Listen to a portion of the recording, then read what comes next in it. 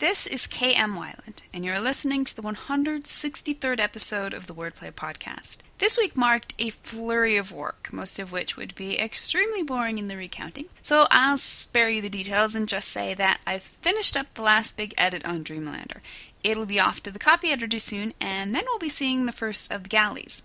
In order to make this all less boring, you can insert a mental image of me doing a little celebratory tap dance right here. I also finished transcribing my character interviews for Storming and completed the world-building template.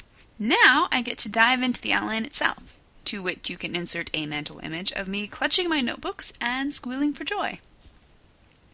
How to use foreshadowing to jazz up slow scenes. The latest post in the video series on my blog offers tips on how to use foreshadowing to inject just enough tension to keep readers hooked even during otherwise slow and seemingly peaceful scenes. To watch it, visit my blog at wordplay-kmweiland, that's weiland.blogspot.com. New videos are posted every Wednesday. And now, I hope you enjoyed this week's podcast. 5 ways you're keeping readers from suspending disbelief. Unlike nonfiction or memoir, the whole point of fiction is that it isn't true. Or rather, that's half the point. The other half is that this untruth is constructed in the pattern of truth, in order to shine a light on the reality of our lives. As Pablo Picasso said, art is the lie that tells the truth. Readers open a book with the understanding that everything to follow is fake, but they also open that book with the understanding that the author is going to do his darndest to make part of the reader's brain believe it's true. Enter suspension of disbelief. This is fiction's secret sauce, its magic bean, its linchpin. Without suspension of disbelief, the whole thing falls apart. Every time a reader fails to believe, a story dies. Fortunately for us, readers are more than happy to hold up their end of the deal. They begin our stories with every intention of keeping their disbelief firmly at bay. In other words, the game is ours to lose. Today, let's take a look at the 5 most common ways authors kill their readers' suspension of disbelief and, by extension, their stories.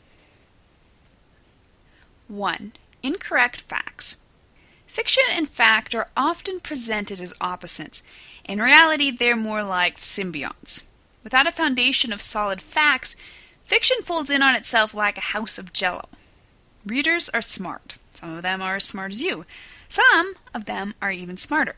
So, you may not know how fast light travels, what koalas eat, or what year Napoleon died, but you can be sure they will.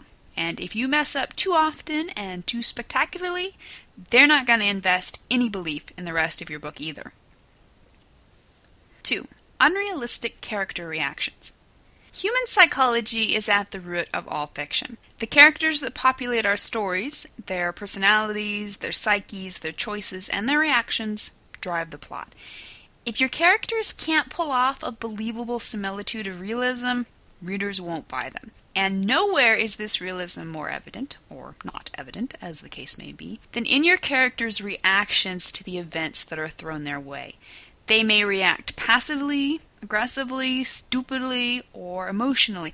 There's no rule on how they have to react, just that they must react in a way that comports with their personalities, motives, and emotional states. 3. Lack of character reactions. The only thing worse than the wrong character reaction is no character reaction. A character who never reacts, or one who always reacts in the same way, is going to fall short of a believable human being. Worse, he's going to lead the reader down the slippery slope of predictability and monotony. When something tremendous happens to your character, take the time to let him react. Don't brush over it. Let readers see what's going on in the character's head. Beware of the pitfall of assuming your reader's reactions are discernible from the context. Subtlety is good, but to quote Vonnegut, readers should have such complete understanding of what is going on, where, and why, that they could finish the story themselves should cockroaches eat the last few pages. 4. Clichés. Clichés almost always become clichés by starting out as brilliant ideas. But when you choose to redo something that's already been done a gazillion times, you're surrendering creative control of your story. By trying to give your cliché the air of originality, whether intentionally or more likely obliviously, you're offering readers a prime opportunity to chortle in your face. They've already seen this bit more times than they can count. The fact they're seeing it again is not only yawn-inducing, it's also disbelief-generating. 5. Plot holes. Finally, let us not forget to pay ode to those gaping caverns of inconsistency. The more complicated our plots, the more difficult it is to tie up all the loose ends. Leave one of these ankle breakers out in the open, and you can bet you're going to have a reader step in it and sue for damages. Everything that happens in your story requires a plausible source of existence and a logical explanation. In other words, if you can't pay off in the end, don't promise in the beginning. In his classic Techniques of the Selling Writer, Dwight V. Swain wrote, "Fiction is built on a suspension of disbelief. If your story people behave irrationally or without cause, normal discernment rises to shatter the illusion you're trying to create." If you can avoid these 5 illusion destroyers, you'll be well on your way to a happily suspended and blissfully disbelieving audience. Thank you for listening to the Wordplay Podcast.